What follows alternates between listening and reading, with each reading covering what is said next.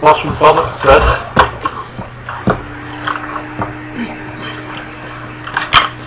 Fred Rice, 15 Heather Lane.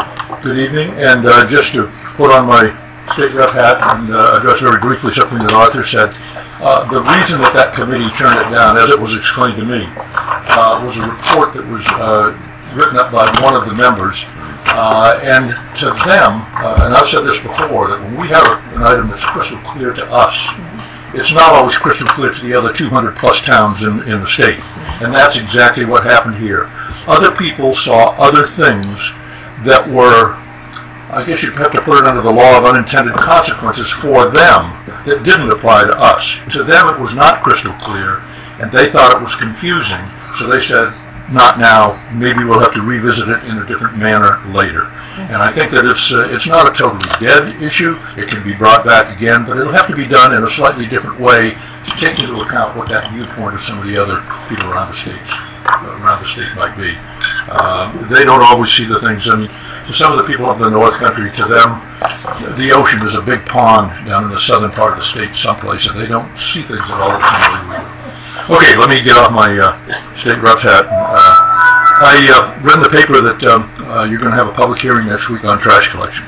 I'm going to be out of town at a state function next week and will not be able to be here, so I hope I can leave a couple of thoughts with you that you might take into account when you have that public hearing.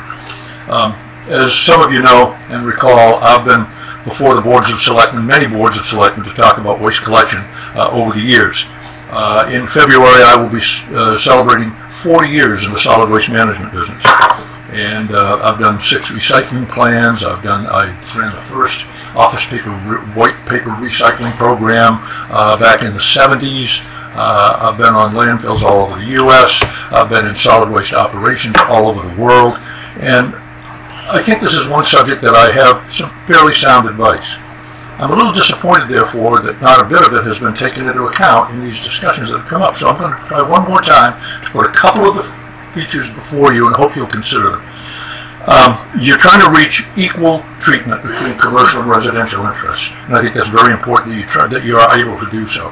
Nobody should be paying for services they don't get, and they shouldn't be not paying for services that they do get. And we've got all kinds of combinations here in town, as you all well know. The basic problem is it can't be done with the present system.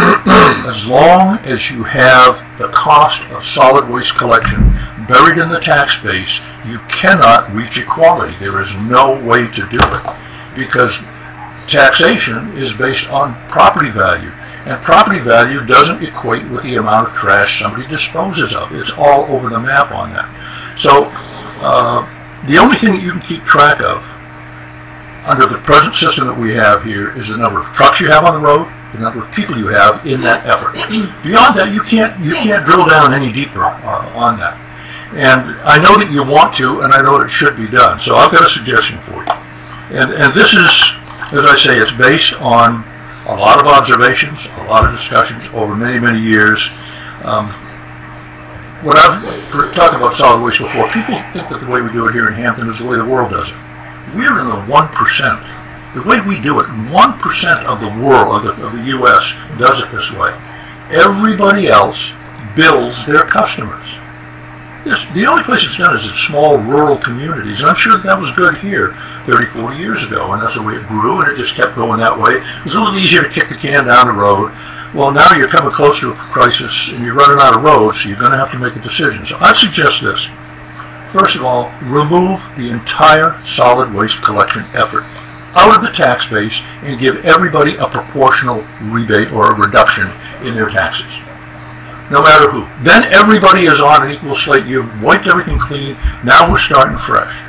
What you do is the same thing you're doing now, but you bill them.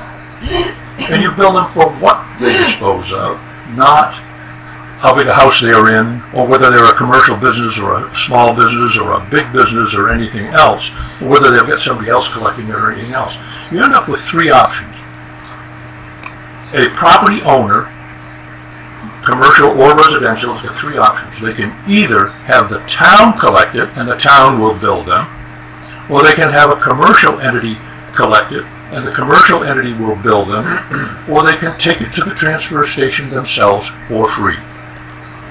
The town would still keep doing all of the recycling. That is quick, easy, green cans with the automatic loaders, bingo, and there is a revenue stream in there that offsets that, and so you can do that. You know what that is, and usually you can make a buck or two on that, hopefully. But on all of the others, you need to be able to find out and allocate. If somebody's throwing away 50 pounds of trash a week, you ought to be able to bill them for 50 pounds. If they're throwing away 500 pounds, you ought to be billing them for that because it costs you more to do it. You can't do it when it's hidden in the tax base. So some people were talking about bag and tag. Bag and tag doesn't really, if we were a totally residential community with very few businesses, bag and tag might work. But as I did once in a dog and pony show, some of you might have remembered when I had brought in the bag, I had 2 paper bags, and one of them was filled with nails, and another one was filled with feathers. And I said, okay, they bought both of these bags for the same amount of money. This one, I put the feathers down, that's okay, but the other one, clunk, we pay a heck of a lot more because we pay for it by the ton, by the pound. And when you try to equate volume with weight, people are going to take advantage of that, and the town's going to lose money because they're going to cram 500 pounds into a 40-pound bag if they can, and they're certainly going to try to do it. And then the town ends up on the short end of the stick. Nobody should end up on the short end, whether it be the town, the businesses, the residential customers, or what have you. So there are a couple of concerns that have been brought up on this. One is, oh, we'll have haulers all over the place. No, I don't really think so. The town's got a couple of options. First of all, there are only so many commercial haulers who have the capacity to pick up a whole truck full and make it cost effective to do so. You can't have a bunch of people in pickup trucks. It ain't going to work. They're not going to make a buck on this, and you're not going to have a dozen of those. Casella, Waste Management, there are a few others that maybe serve other areas, and the town can control those by designating the days in which they can go to certain areas in town, and so they can be placed under enough restrictions that you can control it and not make it inconvenient for the townsfolk. Fred, just so you know, we have a 5-minute limit on public comment, which is kind of loosely enforced. So I'm just about finished. Okay. I'm just about finished. And so I mentioned bag and tag. The too many haulers, I think, is kind of a scare tactic that's used by some people. I would say that if you will consider this, you've already got the database. It's in the property tax records. You can put in the system for not too many dollars. You'll have better cost control.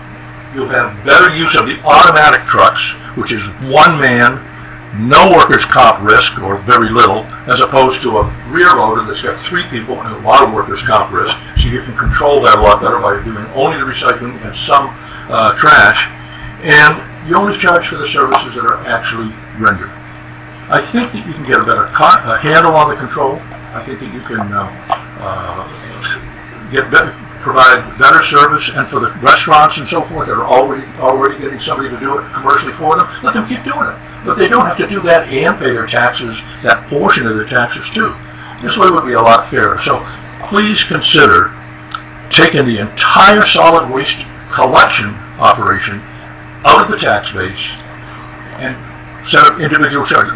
Northampton does it that way. Other towns do it. There are neighbors that do it that way, and it's not that difficult for them. So please consider it. I think it will be much more cost effective for the town. It will be fair to everyone, and we won't have people bragging about whether they do or don't get the service that they're paying. Okay, thank you, Fred. Thank you. Anybody else from the public?